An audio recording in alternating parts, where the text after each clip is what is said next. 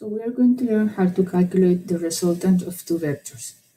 We have a vector y equals 4 and a vector in x equals 3.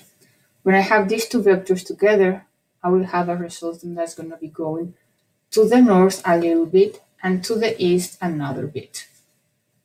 Pythagoras tells us the square of the hypotenuse, that will be this one, equals the square of the sides that form this triangle.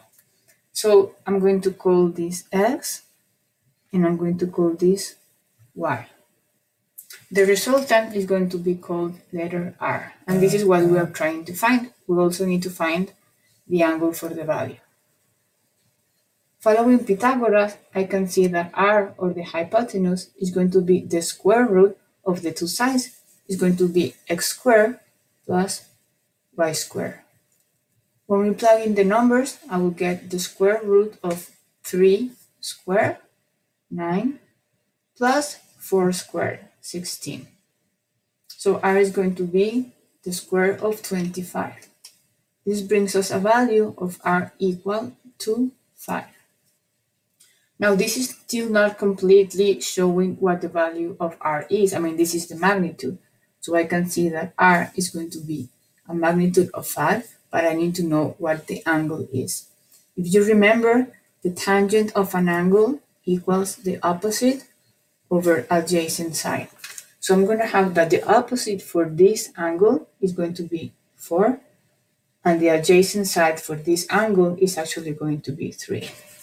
So I shall have the number 4 over 3. When I do the division, 4 over 3, I will get 1.33.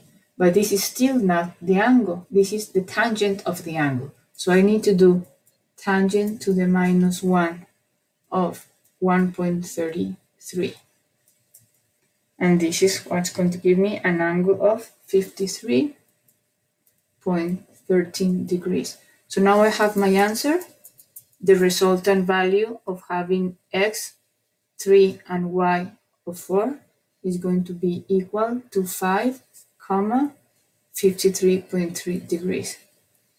What this is indicating is a value of a resultant that is aligned this way, going up and to the right, 53.3 degrees, and the size is going to be equal to 5.